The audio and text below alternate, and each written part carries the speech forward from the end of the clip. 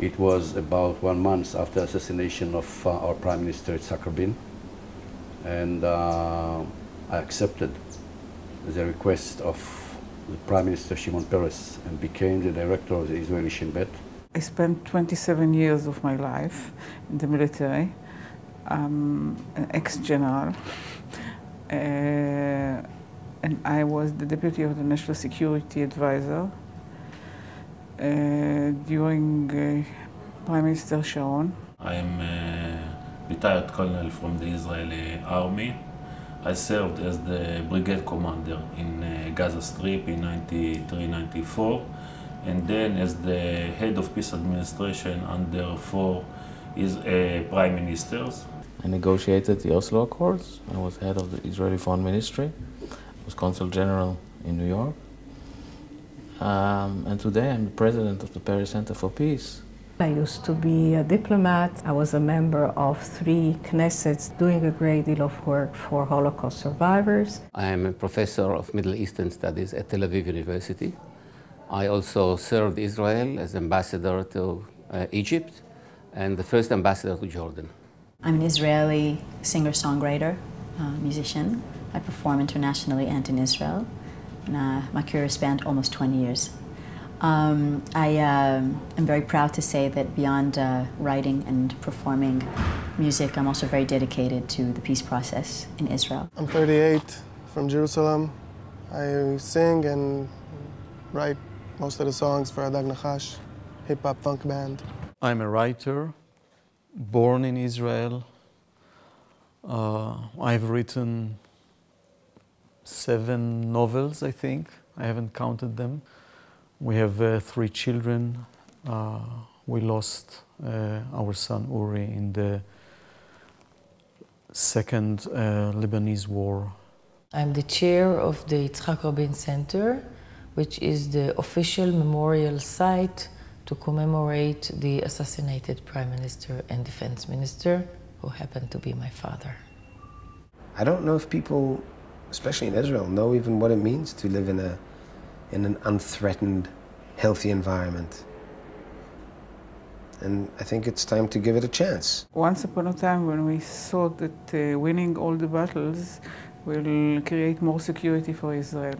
But the best way to achieve security is just to stop fighting. I think that time is not playing in our favor.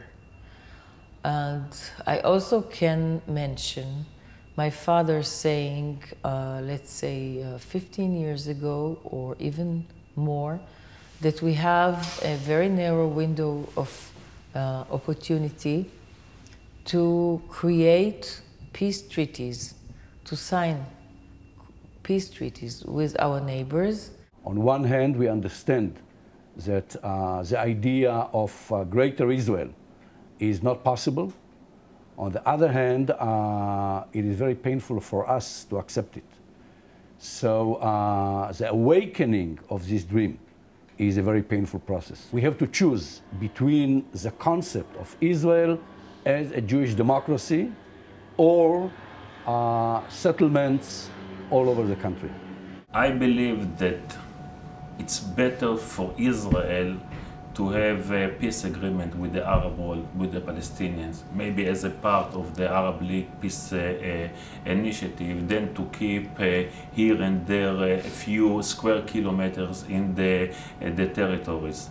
You know, I want to have peace because, well, it will solve our security problems, our economic problems. It's very important.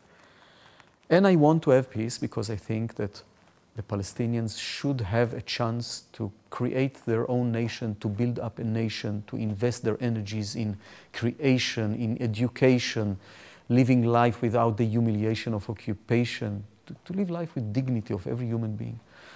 But first and foremost, I want to have peace because it will allow Israel for the first time in modern history to live the life we deserve to live and to be able to explore everything that is in our potential as a people and as a society and as a culture. If we will be free from taking care of our very existence and our surviving within the area and investing in the military, then there will be a lot to invest in all the rest of the things.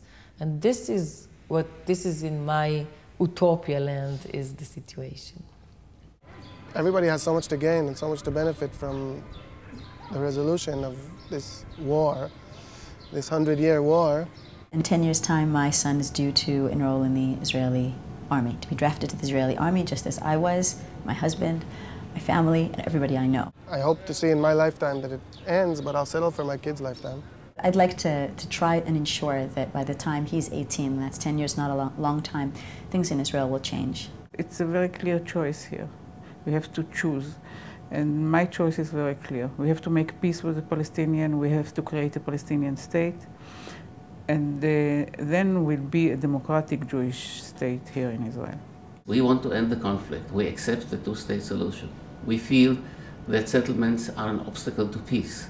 And we would like to see our government working with the US government in order to reach that target.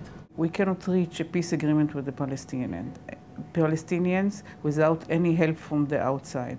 And the realization that we need help is a little bit painful, but this is the truth, and we have to realize that we cannot do it alone. And the only country that we can trust with our security and other concerns that we have is the United States. I think that everything Obama has done until now is the best thing that could possibly be for Israel. His support of the two-state solution is blessed, and I can only strengthen his hands and hope that he continue in that direction. I hope that Mr. Netanyahu and the Israeli leadership would be courageous enough to respond to this new air that comes from Washington. It's the kind of thing where you know where the end is, you don't know where the beginning will be. But maybe President Obama will help with the beginning. Deep in our heart, the fragility and the vulnerability of Israel is so strong that we do not really believe that we shall be here. Only having peace will allow us to feel this solidity of existence, that we are here to stay, that this is our place. We can have a totally new region. It's only up to the leaders. The people are ready. As somebody who's pro-peace, pro-Israel, Israeli as yourself, what would you say to Americans, and specifically American Jews, about speaking out on this? If you care, you should speak out. A true patriot of Israel is seeking for peace.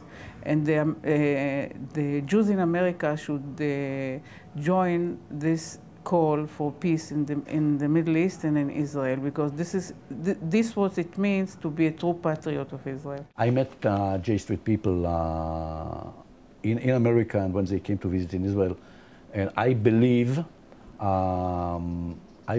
that their vision of Israel is my vision. As one who knows the American scene, I very strongly support the efforts of J Street. I'm proud to join forces with J Street in their support of the two-state solution, coexistence, and peace for Israel. I think J Street is an extremely important organization when we look at the peace process. I applaud it, and I look forward to work with them. For our future and the future of our children, please do support the two-state solution. Please support peace. Support Obama's initiative. Get involved for peace and for the future. Toda rabah.